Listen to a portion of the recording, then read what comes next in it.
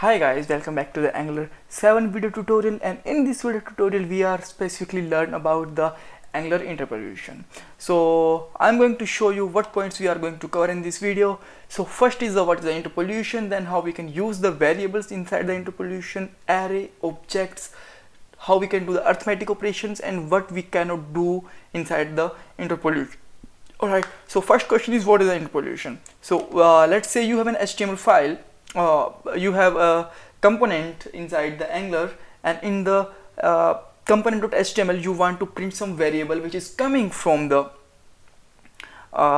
TS file. And if you don't know about the much more about the component, then you can watch our previous video. Link is also given in the description box. So now so let's say you want to pass the variable which is kind of the title, and we want to print it inside the HTML format, HTML file. Then we can use this one, okay? And this is the smallest example.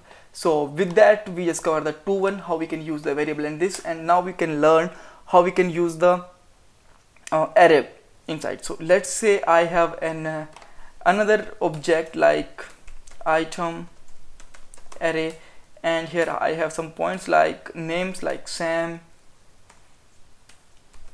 Bruce, and last one is Jim, and I want to print some. Then how can do this? Okay, there is a two-way. One is you can show one by one, and another is you can, if you want to show the all, then you can use the for loop.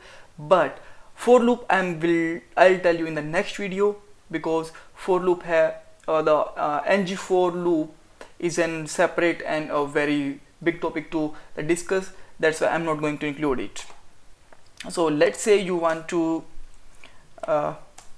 use the second element, then you can use simply like this item array and print 1. Okay, and let's check here. Then you got the Bruce here. Nice. Third one is, let's say I want to print an object. Then how can I do this? So let's say I have an item object, and I have a name with the Nilin. Then how can I print this? Then this is also simple. Then you can simply write here item object dot name, and you get here Nilin also. Nice. Fine, but why this is not showing here? I'm just okay. So these are all here. So if you want to check the array length, then how you can do that? Then you can simply do that with the item array dot length, and you got the there is some problem. Item array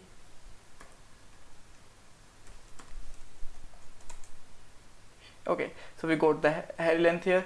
So now what we cannot do here, so let's say I want to make one more variable with the name of a, and I want to assign some value a equal to 10. Then it cannot be done inside the interpolation. Okay, so you will get the error here. The assignment operator cannot be done here. Okay, so first thing that we cannot done here is this. Okay, second thing is let's say you want to print a window object. This they are cannot print here. So for example, let's say I just want to show the URL, then I have to use the window dot location dot href, but it's not going to work here. For that you will see that you cannot read the location property here. The reason being, if we want to use the window object, then we have to call it from the TS file. So let's say I will going to make a URL file variable name, and I'm going to assign a value from here, URL equal to this, and now let's check. Then you got the URL here. Okay, so these are the basic things that is done by the okay. So there is some more things that arithmetic operation. Then how we can do this? Then they are still also easy. So if you want to add, then you can use 4 plus 1. It will gonna print here easily. And if you want to true and true, then it's also going to print here.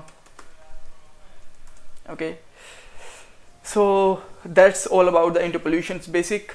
So thanks guys, thanks for watching this video. If you still have any kind of confusion, you can ask me in the comment box. Don't forget to subscribe our channel. Please comment some suggestions.